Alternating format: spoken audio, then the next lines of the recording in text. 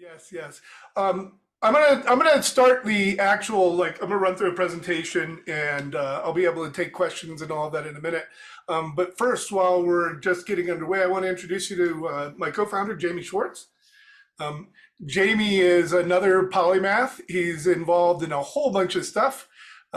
We met through Lunch Club about a year and a half ago, a little longer now. He spoke at my Web 3.1 event, and then we just became very close friends and started finding all of these similarities in the work that we had done together over the years, and that kind of merged together, and really we landed on Team Flow because as we were using Fireflies and Otter and some of these other AI transcription softwares, he and I were able to get in flow and just riff off of one another at a level that I hadn't experienced in quite some time. So that's where we actually said, this is flow. And then about a month or so later, we discovered all this research from Jeff Vandenhout, who put it all together. So anyways, Jamie, why don't you just introduce yourself briefly here at the beginning, give a little more background on your patents and the work that you've been doing as a brand therapist, and all the rest of us right now at least kind of know each other. If we've all hung out in the same rooms, and I think we've had meals together for the most part somewhere or other. So Jamie, please take it away while I get together here on the back end. Sure. Thanks, Chris, and hi, everybody. My name is Jamie Schwartz. I, as Chris said, have been working with Chris for about a year on this thing that about 6 months ago became the Team Flow Institute. My background is as a brand therapist. That is what I invented, that came out of brand strategy after a background in psychology, advertising for about a dozen years. Serial co-founder, this is number 7, I think, for me, and a lot of other product and business development kind of opportunities. The point of brand therapy is to create brand consciousness, to take brand strategy to that next level of brand guidelines, becoming something that's actually the voice in the back of your head. This requires a lot of kind of thinking about a brand as a persona, as an entity that exists as the loudest, strongest ego in any room. It's the only employee that can't leave the company. And then aligning that with AI, because now brands are literally speaking for themselves in chatbots. So even if the company doesn't realize that, or the consumer doesn't even consciously realize it, it's happening. But because of the discipline of brand therapy on the brand consciousness side as a brand strategy, and brands consciously speaking for themselves, that allows a brand to sit for the first time in between product and market. So brand therapy is in the business of creating continuous product market fit. That has applied itself in a number of different ways in building out Team Flow, as we'll kind of find along the way. I hope that's a quick enough introduction. Super quick, and so much more that I won't be bothering telling you about today, but you'll be learning about over the coming weeks, everyone. I also just noticed that there's a bunch of people not on video, and that's totally fine, calling in. Philip, thank you very much for calling from across the pond. Really good to see you here this morning. Philip was part of the social business movement back in the day, and when I was looking for an old piece I wrote, I found something Phil wrote about it. And that was very helpful. And I'm like, oh my God, we weren't connected on LinkedIn. Let's get that done here. John Hartman, thank you so very much for joining. I really appreciate it. And Denise, we can stay afterwards if you'd like and talk a little bit more about some of those questions you had. Thank you for getting in. And it seems you got into Discord. One of the very difficult decisions that almost delayed me launching this thing for another month because I was looking at pulling the whole community infrastructure and doing something else. But we're moving forward now, and we can change stuff together as we go forward. So let me, as we're moving here into 12:05, and we've got a little bit of a quorum together, a bunch of folks, almost everyone who registered is here. Thank you so very much. Appreciate it, especially given the little promotion that I've done around it. I'm sorry, every now and then you'll see me looking over at my second screen just to make sure everything's in place. But I'll go ahead and share my screen now to get into a deck so that we can, talk about this in a little more structured way. Those of you who know me know I'm very unstructured sometimes, and one of the things I've learned over the years is how to get a little more structured. I will tell you that Team Flow and the broader mission that we have is another one of those very hard things to get underway, because there's 30, 40 different ways to talk about this narrative and what's happening right now. So we've really tried to focus it as best as we can on the core principles of team flow to serve as sort of an aspirational state that we're trying to achieve when we're working together. And in pursuit of that happens to be the very dynamics that are at play in achieving flow, as I'll explain to you in a little bit. And we really believe that at the end of the day, the biggest benefit doing all these protocols, practices, rituals, and establishing these systems, the biggest benefit that it'll derive is a self-generating momentum. When the team is really enrolled in the common purpose, shared objectives, and understanding and aligned with each other, having clarity, and of course, deepening their connections with one another. And as we looked more recently at the whole return to office argument, there's a bigger thing going on there that you all probably recognize, which is a battle between the desire for autonomy and the management's need for observability. We're not going to get too deep in that right now, but it's important to understand that's really one of the main things that we're fighting with. But when we have enrollment, when we have people signing up and saying, I'm in, I'm going to do this, you get to this point of self-generating momentum, because people are always looking for what is the next action? What is it that's required of me? How can I move this forward? And so that's kind of a simple headline of benefit as we've been defining it so far. And of course, part of what we want to do is define it together. We have a lot of insights that we've gathered. We have a lot of insights that we've developed through our own experiences and from being taught by others. And we have a lot of questions. And hence the reason for making this an institute instead of just a professional services firm or something else.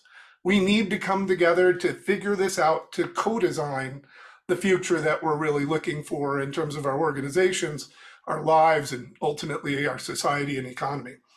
So some big objectives, and let's get it started. Summer of Flow 2023. No, that was not a ChatGPT headline written for me. I actually came up with that very basic thing myself.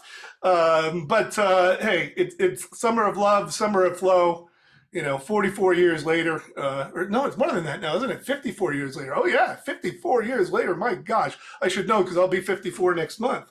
But we're going to be doing these every week now, every Monday at the same time up to Labor Day. And then the Monday after Labor Day, we're going to announce the course and start taking enrollment in that course that we're going to be offering. We got a really, really interesting approach to how we're going to do this course together. Anyways, we'll talk more about that in the coming weeks. What we're going to do here today is cover the basics, some of the practical applications for remote teams. On Thursdays in the morning, we're going to have office hours. I've already been asked, and we will be hosting alternative hours as well, so that we can meet people in different time zones and bring everyone together. I'll be setting those up over the course of the week.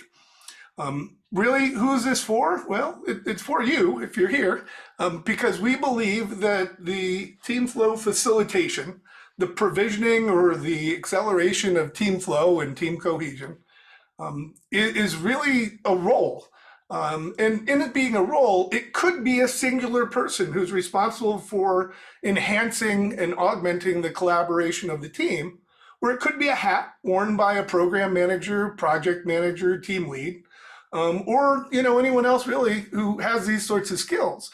As I wrote about a month and a half, 2 months ago, and as I've been talking about for some time, I believe in the idea of a full stack project manager, one who's also a coach, who's also a kind of learning and development expert to help people find their professional development paths. And indeed, most great project managers are, but they don't necessarily always have the pastoral skills, right? The ability to really hear and listen. And today, with all the work that needs to go into prepping for remote meetings, there's really even less time available to do all the different one-on-ones and all the other things that team leaders need to do, and ensure clarity of communications and not get frustrated that two people still don't see eye to eye on something. And then, of course, there's that bigger fun thing we all need to figure out, which is how can we disagree but commit to moving forward. So we believe that the role of team flow facilitator can solve all of that and that it's the opportunity to introduce the AI co-pilot for the team. And I don't like talking about the human as the co-pilot. I think the human is actually the pilot. But the idea being that somebody who really understands how to clearly express the intent and needs, who understands how to interact with AIs, and understands the different AI tools to accelerate different parts of our collaboration so that we can really get into momentum and do it. So that's a big setup to a lot of this stuff that's following. Before I get any further, Jamie, is there anything that I missed? I think I might say one word, which is going to be used later here, which is trust. The fact that we're really kind of relying on a hero to get this ball rolling of some sort of facilitator in the management role comes down to this insight that we keep seeing again and again and again, that when a company finally just recognizes these people are here to do the thing they are trained at, trusting themselves to do, and instead of overseeing them, instead of not trusting them, but actually just seeing what they can do to empower that kind of situation already without any sort of team flow discipline that's been set up or anything that's made it into the system, because some of this stuff has, wondrous things happen. And we've seen these stats again and again and again, that when you switch from oversight to trust, that a lot of this stuff that we're talking about just falls into place. Now, the extra stuff that needs to get done, seeing eye to eye, moving at actually the speed of team flow and all that kind of highest level momentum, there's more to be done there. But just that switch alone is such an amazing difference. That's the one thing. Awesome. Thank you so very much, Jamie. So who are we? Well, I mentioned we're a research institute. We're also an academy for education. We're going to learn together. I believe in learning cohorts. And so, Phil, I appreciate you wanting to jump in and start doing something along those lines. That's exactly what I'm setting this thing up for. And seeing you step up and actually suggest one, I'm really grateful for that, because that's what we hope to see a lot more of. We're a community for practicing augmented collaboration and ultimately providing it as professional services. And in the long term, I've been working on this idea that the 2020s would be the era of the guild for some time. So I've got a talk out from my Web 3.1 talk about building the big, instead of the big four, the big one. How do we all come together and create a values-driven sort of consulting network? There's several that I've been a part of over the last several years that have informed me, which actually led me to talking to David Berkowitz and what he's doing with his fraction of a fractional CXO network to take him on as a pilot client to start implementing these principles so that we could actually have a real live environment to try this stuff out in, to learn from.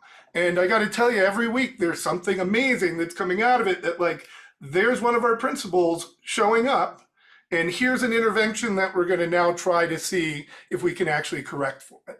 And so we want to actually create a place where we're all able to try these sort of safe fail experiments and share the results of them. And so I'll be sharing more from what we're learning from the work with David Berkowitz and Fof into September, once I can actually write some of it up as case studies instead of some of the core materials. But at the end of the day, what Team Flow Institute really is, I hope, and that we're intending to manifest here, is to turn it in a cooperative owned by the members based on contributions. And how do we actually enable a platform cooperative to emerge here so that the value each of us puts in is equal to the value we each take out? In fact, the value out even being greater when we're doing it right. But let's get to par, and then we'll go for our exponential returns from there.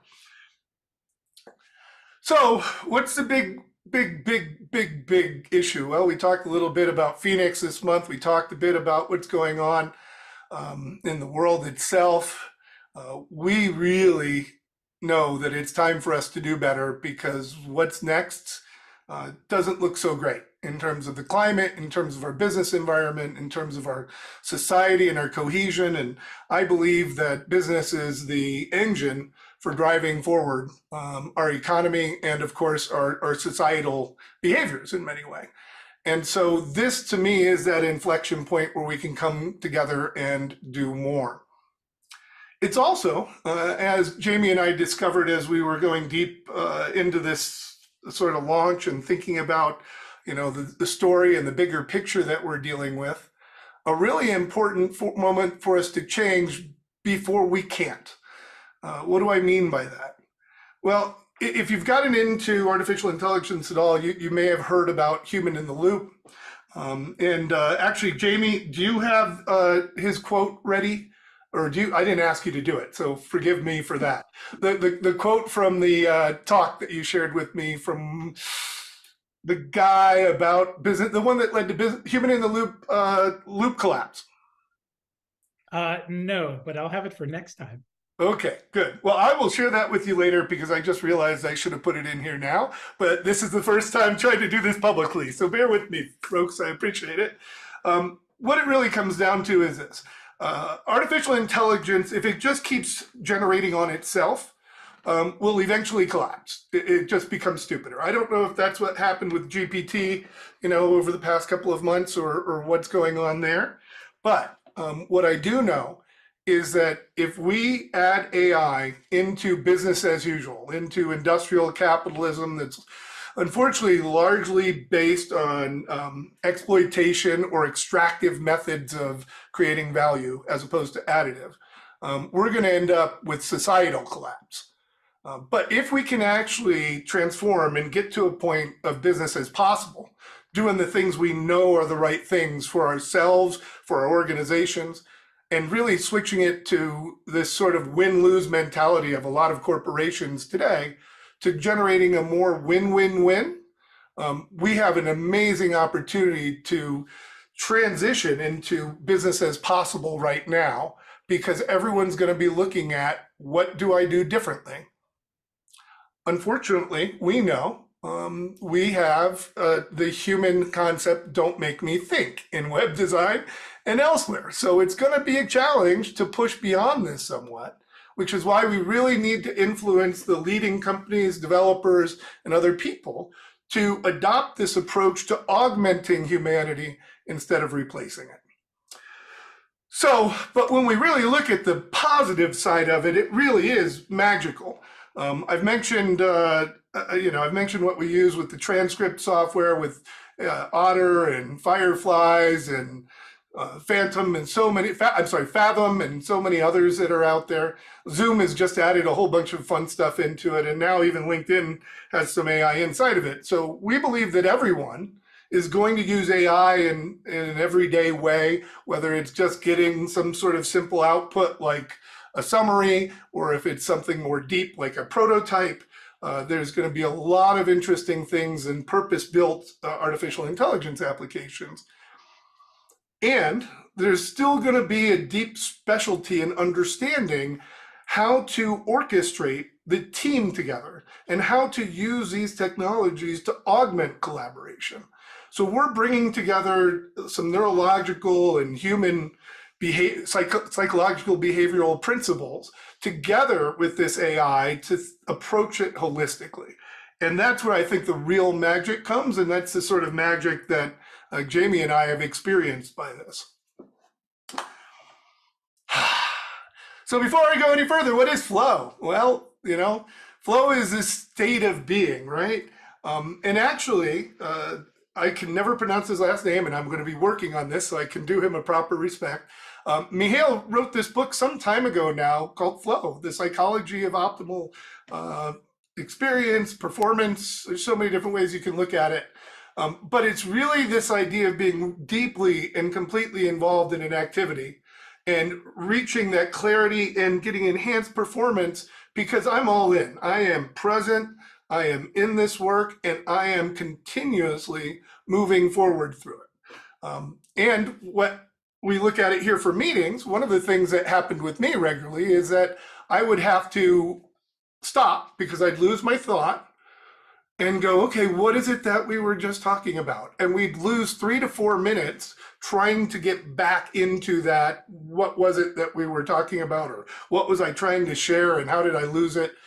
Because as you go deeper in flow for ADD or neurodiverse people like me, a lot of tangents come up and we think around different lines of questioning or ideas. and they just become too many. But with the transcript software, I've now been able to just roll backwards. And instead of losing our state of flow together and losing the progress that we've been making, I'm able to self-correct myself by looking at the transcript and going, ah, gotcha, that was the point I was trying to make, and then getting right back into it. Right now, a lot of people think of flow as associated with an individual, but when we're looking at it in the context of a team, it becomes a shared experience, and it deepens the connection, and it increases productivity, which is another loaded word we'll talk about more over the coming weeks, and really leads to a heightened collaboration. Now, as we went deep in this, I mentioned we found a tremendous amount of work done by this gentleman, Jeff Vandenhout, who I've now connected with, and hopefully we'll manage to do some workshops together in the fall and maybe a few other things, but that's still to be determined and worked out since he's over in the Netherlands. And we're going to be in the course this fall, really working off of his 4 main white papers, as well as some other bits of work, and of course going back into flow by Mihail as well, and understanding that. Because really the first thing to understand in order to achieve team flow is the experience of flow for yourself.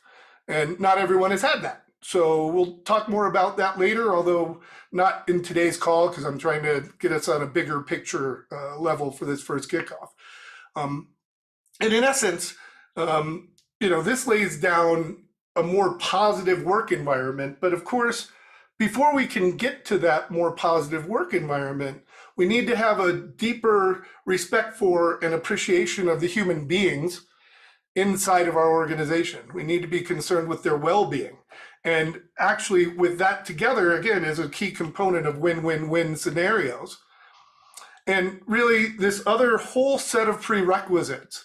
And these are the sorts of things that got me really excited when I saw what Vandenhout was doing with Flow, because it all matches everything that we discovered, or I discovered rather, when I was working with Deloitte and left Deloitte to launch a software called Aligned to try to keep people aligned. Now, learned a lot of lessons from that. We'll talk about that later.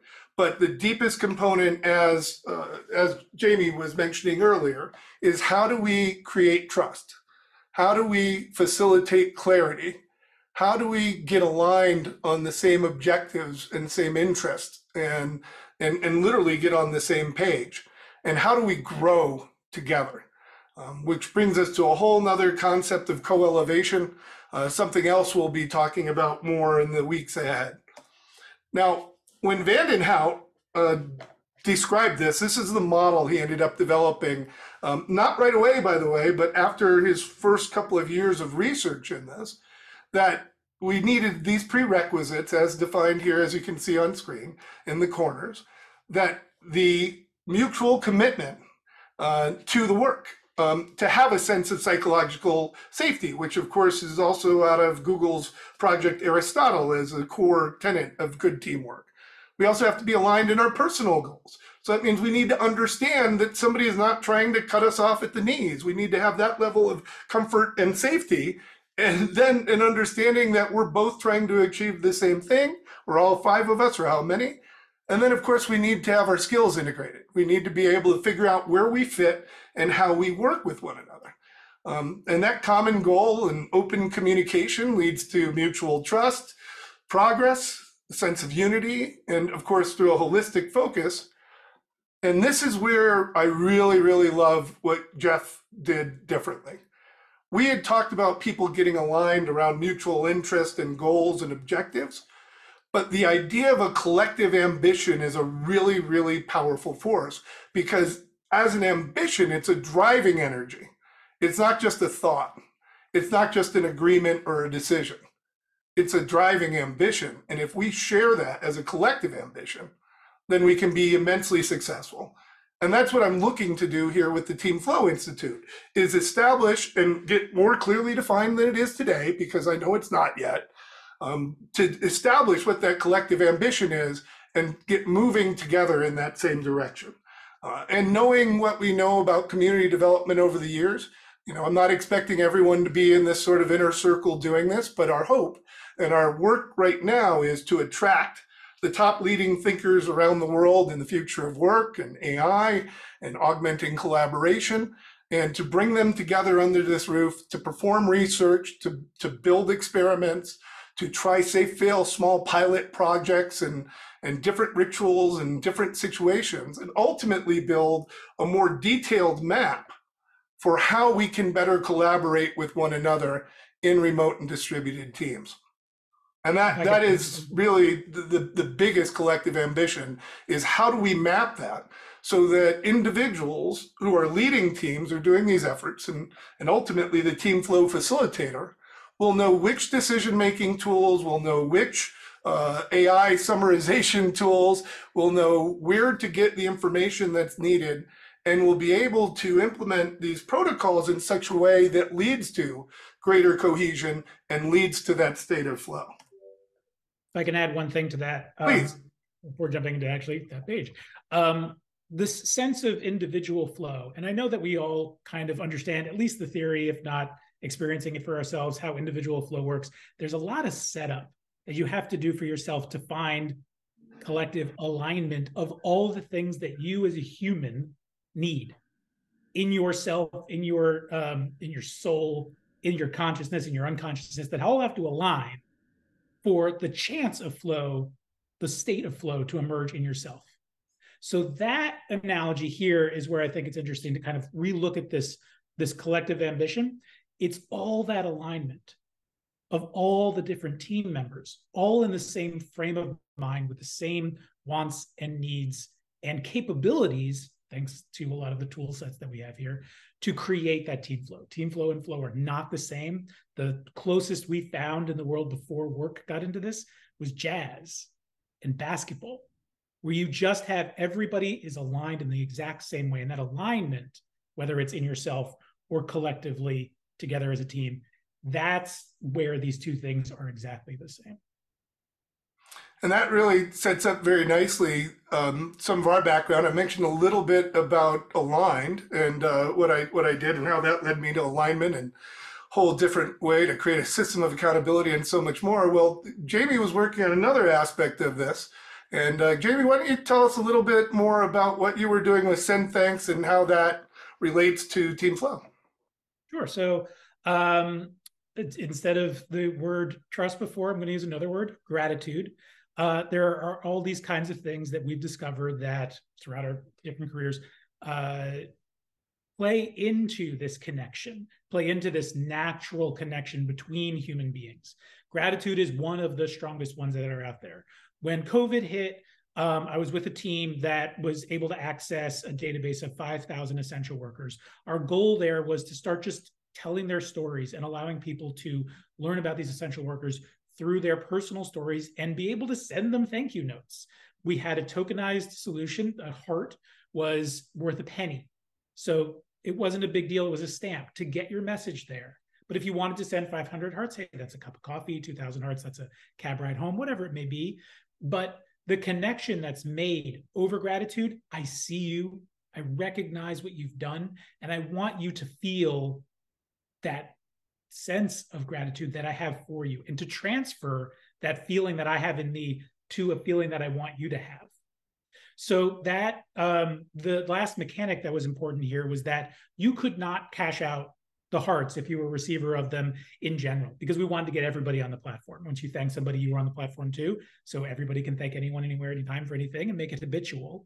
But you couldn't cash out if you weren't an essential worker, which meant that if I thanked Chris for something, what I was giving him was the value of gratitude, and knowing that that would pass on eventually to an essential worker who would be able to cash out, gave this own gratitude value, a token that held a value beyond a monetary point to it.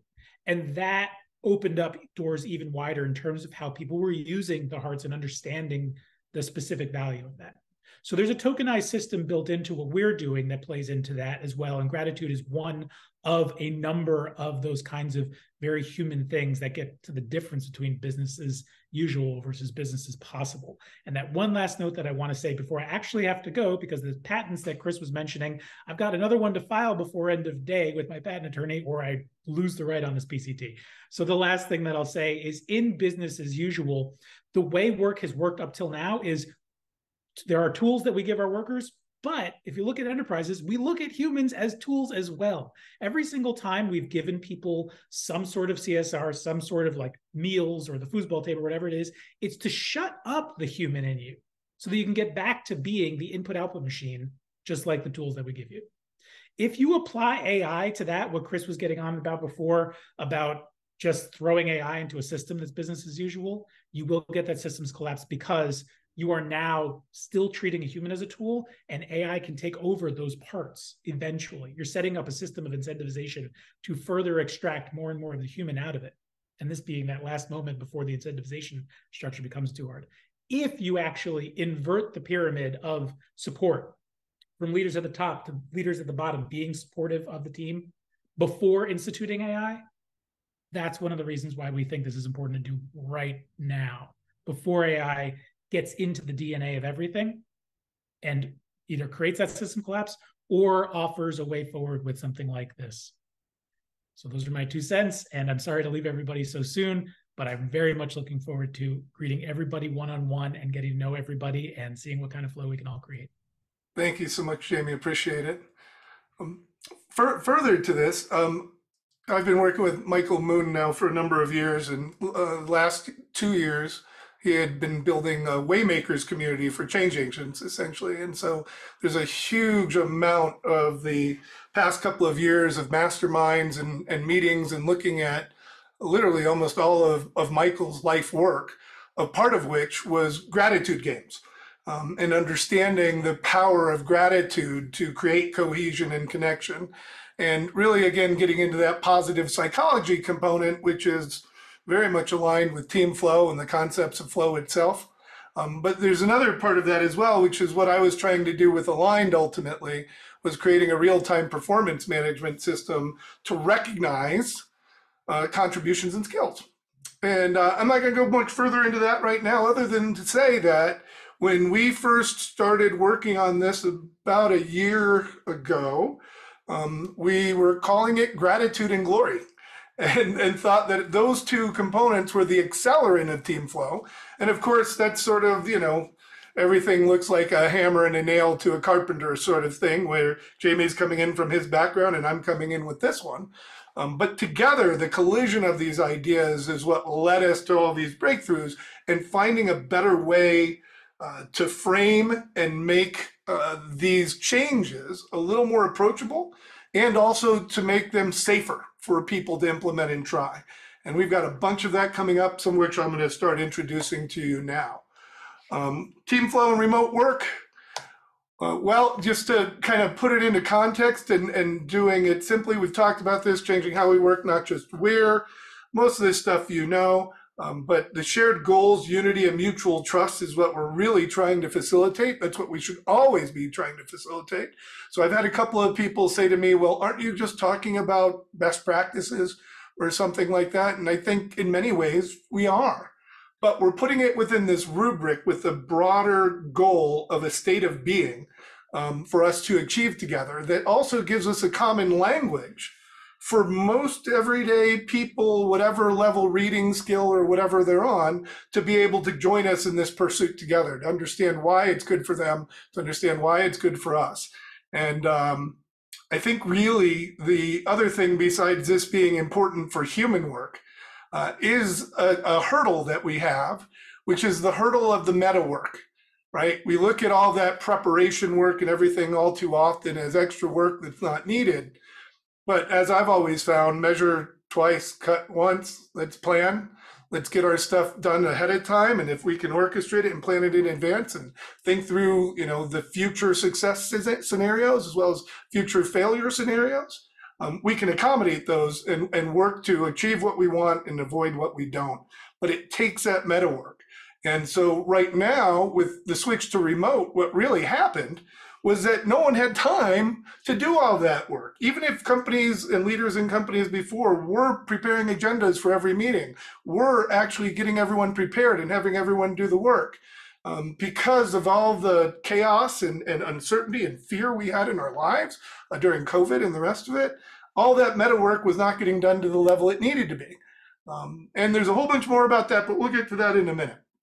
So now we need to really invest in changing how we interact with each other with intention and with clarity. So we'll get there. I know we will.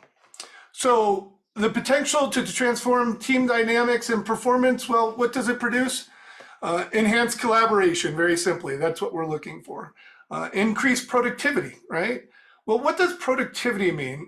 That's a whole different course we're not going to get into too much. But even Drucker, Peter Drucker, in some of his early treatises on productivity, had a lot to say about this and the differences in knowledge work compared to industrial manufacturing work, right? When we were actually able to measure widget production as our measure of success, where that's not is possible to be measured. Creativity, innovation, how do we measure that? We use proxies for that, and we'll be talking about that quite a bit more. But we believe that by seeing the flow of gratitude and recognition inside the organization, that's one measure that'll give us an understanding into the sorts of progress that a team is able to make and the cohesion that they have. What we're also looking at is a lot of improved job satisfaction, so improvements to retention. Of course, then there's also improvements to recruitment, because if somebody goes, how is it working on your team with your company? If you're saying, no, it sucks, the damage to that employer brand is pretty severe. And a lot of people are out saying that right now because unfortunately they're not having great experiences. And this is actually where I have to turn to Seth Godin's new book, which I'm intending to be our book of the month, as I said just before we started, which talks about the idea of giving an employee, or in my mind, an independent contractor, freelancer, fractional exec, anyone else working on our team, to actually give them the most wonderful, the greatest job ever that they could have ever had. And if we're striving for that, that again is aligned with the idea of getting well-being for our people. So where to start? Well, I've got some simple things here because we really want to just get started now, and we'd like to see everyone get started. First of all, the growth mindset.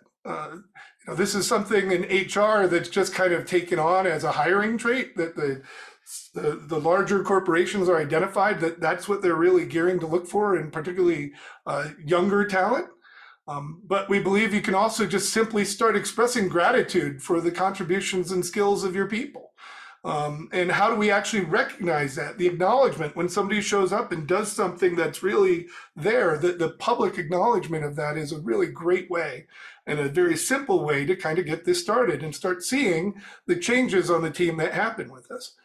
The other thing is that, as you've probably all experienced, and we did hear a little bit even at the beginning, although I kept it on time to start at, before 5 after, we often will spend our time in the front part of an hour meeting where it could be 10 to 20 minutes of connections, catching up, socializing, doing all that other stuff. And the reality is we just don't have the ability to invest all of that extra time in that way when we've only allocated an hour for us to get together to achieve something, to make a decision, to make progress, to create greater understanding, to actually be creative. We need all of that time and indeed more. The other thing that's really important and very simple is embracing working out loud instead of inside emails and DMs. By that, I mean not only inside of a Slack or a Discord channel or Teams or whatever it is that you're using for real-time organizational chat, but it also means going into something like Notion or even Google Docs or any of the other sort of stand-ups where we can create a single source of truth, which is, what we used to call intranets, sadly enough, back in the day. But to have that employee handbook, to have that sort of gateway, that dashboard to all the different work functions that are inside of it. The other thing here, very simple, don't go to a remote meeting if there's not an agenda. If the person calling it hasn't established one, even if it's just the 3 bullet points they send in advance, let's get that agenda, let's get clarity, and then let's move forward on what we need to accomplish together, as opposed to just letting it unravel. The other thing that's really important here is not only getting a sense of of flow and what that feels like, but to develop deeper knowledge of yourself so that you can better understand your teams and that you can go further than that. That's one of the reasons why I've partnered with my dear friend, John Estefanos out of Rally Bright. And we are integrating some of his team assessment tools into this process so that we can build a baseline of where are we starting from and use that to simply diagnose cultural and other interpersonal challenges that the team might be experiencing. And then, of course, the big one that I've mentioned several times here is, if you're not already, using an AI transcription service in your meetings to facilitate greater clarity, alignment, and trust building. There are some challenges with that because there are things that we don't want on the record sometime. So it has to be managed properly. Again, that's perhaps the role of the team flow facilitator, whoever wears that hat. But it is something that we have to be mindful of. And it is also something that I found leads to more positive and productive conversations when we don't want to say something really shitty about somebody not on the call. So there's actually probably some positive dynamics inside of that as well at the end of the day. But we do need to manage it, and it needs to be adaptable. That's why I really believe most people don't like this concept of best practices, because they believe it to be a template of something that you follow by rote. Whereas I think of best practices as a set of principles that we need to adapt to the unique contours of every situation. And really, that's what I'm talking about with the mission for the Team Flow Institute, is try to figure out how to map those contours so we can identify which decision-making protocol, which intervention, which regular rituals are going to be the ones that actually support the team coming together, because there is no team that is like just another team, unless it's got the same members and the same purpose and the same ecosystem or market. And that's obviously not often the case. So where do we really start? I really love, and we landed on a really interesting thing here with Simon Sinek's Golden Circle. Of course, he wrote Start with Why, and this is outgrowth of that. He now calls it the Golden Circle. And why, how, what? Pretty straightforward, right? Well, we're wanting to add on to that a little bit and take this a step further for the organization and for the team. And where we go from here to break free from the chains of our past is the development of a culture plan. It's not just the why, how, what, but it's also the who. And the why being the heart of our organization, our mission, vision, values. Why do we exist? What are we doing here together? The how being the workflows and workspaces. The protocols for actually how we collaborate, how we set meetings, and the rest of it. The what being what we're trying to accomplish, the strategies we're working to enact, and the objectives we're trying to manifest and make real into the world. And then ultimately, who being the work agreements that we establish one another when something is due to me from someone else, and how we actually go about moving a project down the line from the initial start to completion, or into standing it up as an ongoing program. Who are the people we need to work with in order to make that happen? And that's where the co-elevation strategy really comes in. And that's where the culture plan really sits at the intersection of the strategic plan and the operational plan in order to make it more effective, because we've intentionally co-designed it to accomplish those goals, understanding the people who are within the system itself and who need to do it. As we start moving here towards the end, and look at that, 15 minutes as planned. That's a miracle for me if you don't know me. Very happy to be able to do that. This is where we want you to join us, and you already have. So thank you so very much for doing that. We're holding conversations in Discord regularly. I have had some concerns about, are we going to be able to get everyone in Discord? I think we can move through that. I'll probably need to do some more work on onboarding videos and fixing some things my programmer had set up that don't seem to be working the way I'd like them to right now. But we want to keep it to be a community with real humans. So that's why we put all the capture bots on the front end and verify yourself and stuff like that, because we will soon be opening it up for people to join the community straight from Discord and from straight discovery. For now, we're trying to gate it through the free website membership. just so that we've got that validation and that we can have a conversation together and I can see who's really joining as opposed to, whatever the handles might be in Discord. But that still is potentially to evolve, and it's something that I'm happy to explore together in terms of how do we make it better for all of our mutual benefit. The other thing is, finding ways to take on some of these little ideas and small little interventions or actions and try them with your team, see what sort of feedback we get, and come back and discuss them with us in our office hours or in the Discord channel, or write a post up about it and we'll help you feature it and get some exposure to it. And ultimately building a collective knowledge base together, something else we'll talk about in a later office hour seminar or something else. As I mentioned earlier, sign up for the fall course. It's not offered yet entirely. I've got a really fantastic structure for this. As I was going through the various white papers that we wanted to teach to and some of these other concepts that we're originating ourselves, it really struck me that this could be a chance more than just to learn, but to create. And that the kind of class assignments or the weekly assignment, if you will, or monthly assignment, depending on the scope, is about actually figuring out how to take this mainstream. What are the ways to talk about this in a better way to encourage more project managers, COOs, and team leaders to explore team flow and contribute to our growing body of knowledge to help other people with it. The other bit behind it is, of course, all of those sorts of experiments inside of it and how we can actually figure out what works. And then a larger research project to actually map that directly to these different situations as we start getting to scale. And then, of course, what's really important, if you haven't had it yet and you haven't been there, is to find your own state of flow, to experience it, try to get there often.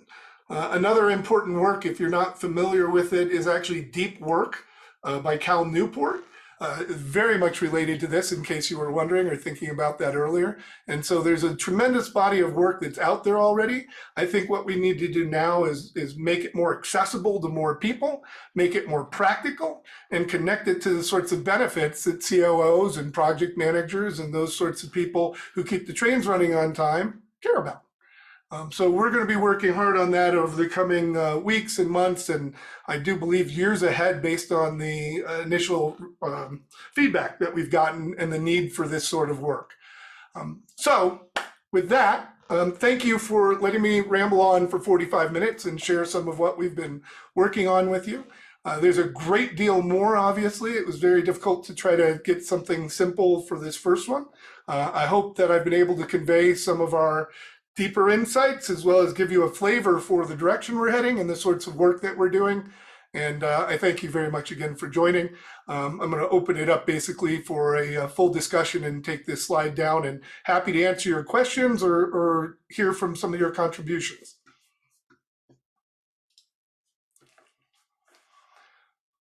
Woo! I'm super excited to see where you're playing at with the AI integrations into meeting, because where we're working at is AI integrations into Open Story, which has some very similar, like writer's room collaboration type of structures.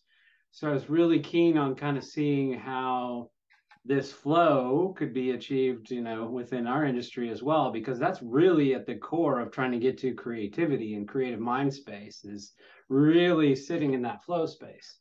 And it's really, really hard to write when you're in a downward facing dog, no jokes intended, but that's really the only kind of true flow state I've ever been able to kind of work myself into. And I know how to do it, and my practice is bad, right? So this larger think of collectively how we could work together in a flow state's very compelling.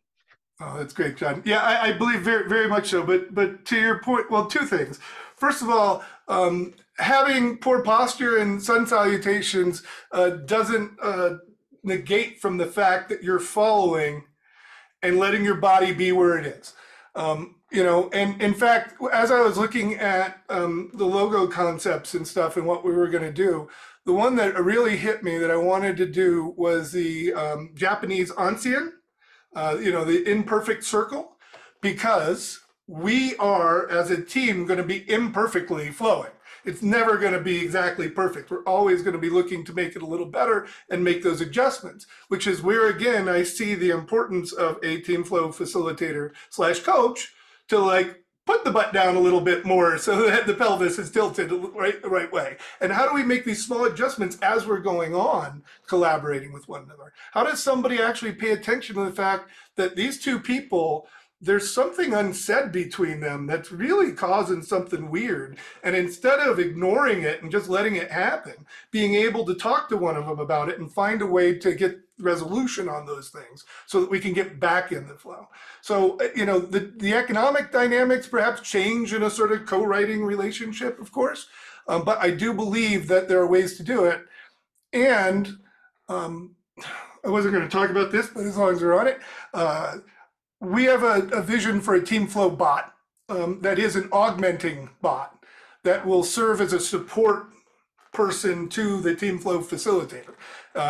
Triggers for when to say things, when to do things, when to wrap up meetings, of course, feeding in some stuff from prior meetings, and really just having somebody there as a pilot to be able to, when somebody says, oh, I forgot, what did we do on that? Or what did we agree? Go back to the decision journal or go back to the record of the meeting notes and be able to instantly pull that up and say, no, so-and-so said this, here's a link to it, and that's what we agreed to do, right? I mean, there's a whole bunch of things in there that are needed like that, but there's also all these new behaviors that are now accessible because of the AI. Now, the last thing on the AI is how I envision that within Team Flow Institute and what we're doing is that we're looking to tokenize the knowledge contributions of members of the community so that we ultimately all co-own the large language model that we build specifically for team flow facilitation. So like I said, there's so much more too, but that's out a ways. So that's why I put the roadmap up on the site. First thing, build a community of practice. Second thing, get a new organization stood up, a new structure for that with some funding. And then third thing, how do we really mainstream this and how do we build those other technologies?